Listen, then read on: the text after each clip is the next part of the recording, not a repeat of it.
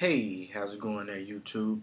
This is Big Salty06 coming at you with a tabletop review on something I just picked up last week.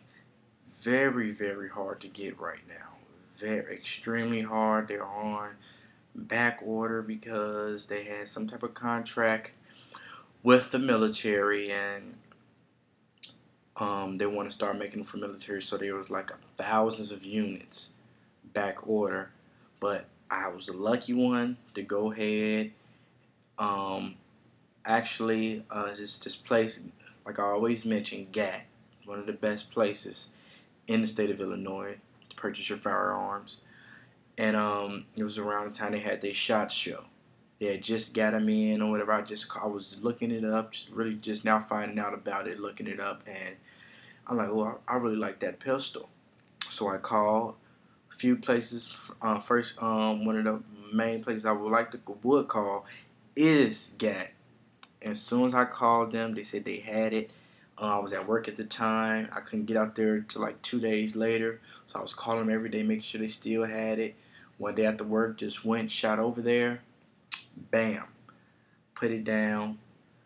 Put down my deposit. Waited my couple of days, because you got to wait a few days here in Illinois to get a firearm. And waited my few days. And hey, guess what I ended up with? This bad boy right here. Before I get into that, sob stories, let me get into the greasy details of it. This here is the Ruger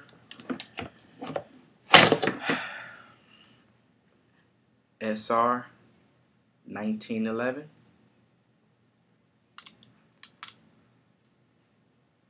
Okay.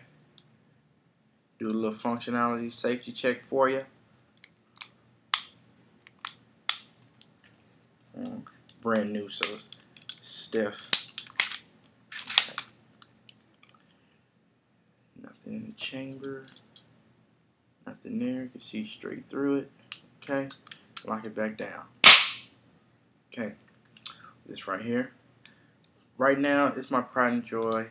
I have Glocks, but this is my first 1911 ever. When I first bought my first Glock, I seen this one and I was like, hey, I seen 1911. I'm like, yeah, whatever, 1911, wow. But as I got more into purchasing firearms, I actually found out that 1911 is a really good pistol to have and to add to your collection. And what makes this specific about Ruger hasn't done nothing like this in years, and they kind of brought this one out at the 100-year mark, I would say. It came out in 1911. With the 1911, Ruger came out with the 1911 in 2011. So I guess they was kind of waiting. They probably had the ideas in head, but hey, they was kind of waiting until that year to release it.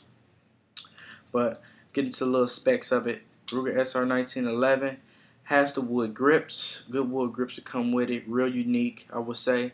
Nice color. They kind of remind me of the Wilson Combat Starburst Cobella grips, or Cocobella grips, however I'm pronouncing it. Kind of remind me about those. Come with the skeletonized hammer there, skeletonized trigger, real lightweight, a crisp pull on that trigger. Come with the extended safety. Me, I'm a lefty, so I'm gonna go ahead and opt and call Ruger for those ambidextrous safeties they offer. I was gonna go like Wilson Combat and Ed Brown, all those particular ones. I was gonna do that, but I just want to do Ruger on Ruger. You know what I'm saying? Does that make sense to you? Ruger on Ruger. You can go Wilson Compact. Probably have to do a few filing. Might have to do filing with the Ruger, but Ruger specifically made them for this, so I would think you would not have to do any fouling for the ambi safeties for the lefties. So I'm gonna go ahead and order those, which might be like $75 when I check the website. That's like the Ruger, the only person that sells those. But it comes with the Novak white dot sights. These sights are really beautiful, beautiful sights on those, real beautiful. See if I can get a little bird's eye view of it for you. See, that's a real good and beautiful sights. Yeah, those are good sights. What else? Ruger actually opted out, made theirs a little good, made their 1911 look a little better because they want more people to try to get used to the firearm. You know what I'm saying? They want people to more get used to the firearm, so more comfortable. They added most people like Kimber. They come out with these. The back panels is the back grips right here are plastic. Ruger came out with a metal one. Extended beaver tail, didn't slack on that. Good grip. See, I have big hands, so that's good. Won't get no bite. What Ruger didn't do, they didn't do the serrations right here, which is not really a big deal to me. By this being my first 1911, I'm not really used to that extra grip right here. So if I want to, I guess I'll just buy the insert the Hugo grip or something like that for it. But other than that, right now it's good. What else? Has extended mag release. Yeah, you can dry fire these safely. When I bought it, I bought a snap cap for it. Really didn't need that for dry firing, like for practice. But it's like, say if you want to practice chambering around, yeah, that's good for that. But as far as dry firing, you really don't need it. Ruger also did the extended this serration right here. They're extended for the release spent rounds. This is extended and kind of bevel so it can point in a direction away from you. What else did Ruger do to this? Therefore, that's a good stainless steel. There, it got, and it's beveled a little bit too. Most people don't know that the Ruger did bevel that a little bit, even though I did order a Wilson Combat mag bevel housing right there, but I did order that. What else did I have? Oh, Ruger also comes with, sit that there.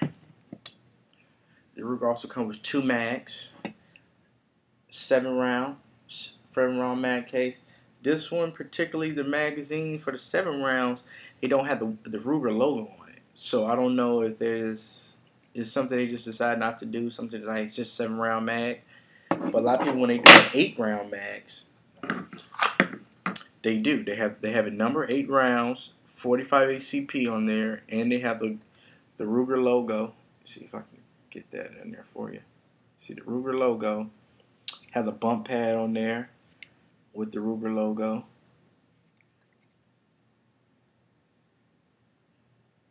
Okay.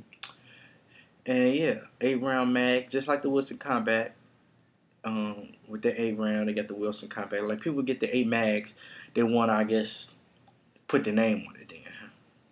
But also what I have, a lot of people don't do reviews. I'm going to do, this is actually a 2 review video too. I have not seen a review on YouTube for DSG Arms. Are you guys serious? You actually don't know about DSG Arms. Well, let me tell you a little bit about DSG Arms. DSG Arms is a tremendous company. I found out about DSG Arms when I was stationed over in Kuwait. A lot of guys were ordering stuff from them or whatever like that, and they were making like kind of popular with each other within the base. So I thought when I come home, I'll see some things people kind of know about it, but people act like they really don't know about DSG Arms, or people just don't like to just review about their things. This right here is the DSG Arms kydex holster. A lot of people make kydex holsters now on YouTube, self-made and all this stuff like that. But it's all good. Hey, make your money. But for me, kydex is a good choice. I like the kydex. See, they had a little emblem right there. DSG Alpha. Right there. Good. It has good retention. Not too much to where you be struggling. And see, look at that click, but still has that tight pull. See, I'm not even really putting that much on it. See, click out, and it's real good. Okay, even with a full rounds in there, it's still real good. I even also have it for the 1911 paddle, bevel nice, actually for a secure fit to the body. Again, they have the logo here and their logo there. Okay, good pricing on their stuff. And if you are a member of the armed forces like me, they do give you a discount. You do get a they update your page and give you a discount on some of their items, especially their own made items. They make belts. They have magazine holsters. They even have DSG buffer tubes. And I'm going to try to opt out for one of those buffer tubes as well for my AR. But yeah, this is a good holster. Nice positive clicks on with this one. See, clicks right on. Sturdy. Hey, he's not going nowhere. He's not going nowhere. Okay. Then you want to, they got the little extra for the finger room. So once again, I'm a guy with big hands, so extra finger room there. Then right out. That's real. That's real good. You still hear that click from the trigger weight. That's where you get your clicks from on your kydex. Most people don't know where the clicks come from, but on your kydex is where your clicks come from. Your finger wear, unless you got a Serpa, and it still clicks too, down right in there. What else do I want to say about this particular weapon?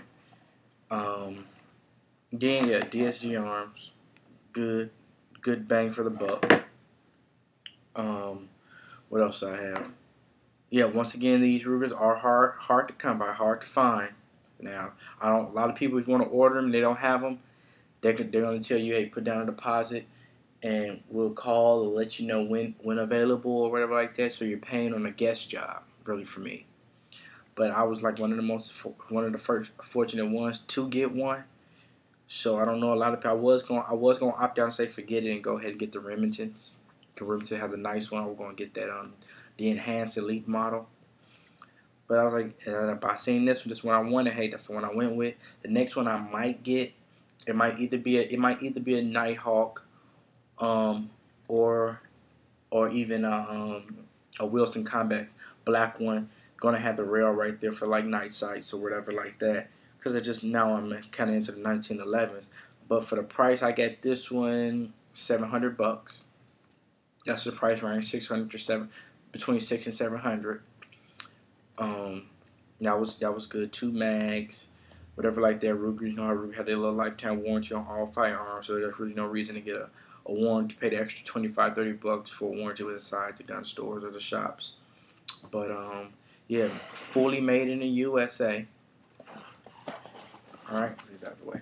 Fully made in the USA. Every part, every nook, every cranny, even by hand. USA, American-made hands. Okay, they went at full throttle on that. What else? I haven't fired it yet. Something I just got. Been waiting to do the review. But I've wanted to do the review since now I have time. But I haven't fired yet. Sent any rounds down range with it yet. Plan on do so in the next couple of weeks or so. Been kind of busy with work and everything like that. But good firearm.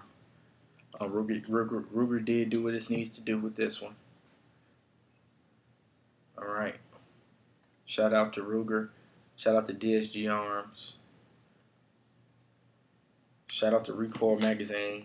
Recoil Magazine has nice articles too. Check out Recoil Magazine. They have nice articles. I think it just came out with a new one I haven't bought yet. They're kind of expensive, what, $10 for a magazine, but hey, nice tips in there. If you got time to stand in the store and read, they let you. Hey, go ahead and do that. But nice up-to-date tips in there. And just want to say, hey, thanks for watching. Subscribe, rate, comment. Ruger SR1911. Ready, aim, fire.